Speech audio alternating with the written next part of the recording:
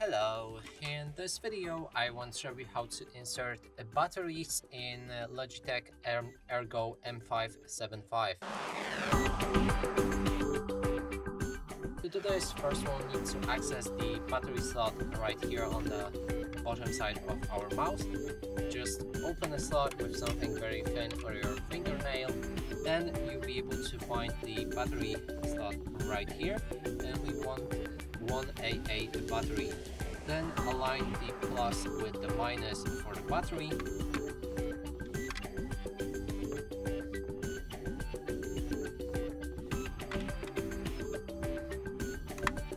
Like this. Then take the hatch and just close it.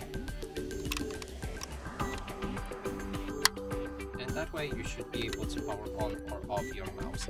And that's it for this video. Hope you like it. Please consider subscribing to our channel, leave a like and a comment below.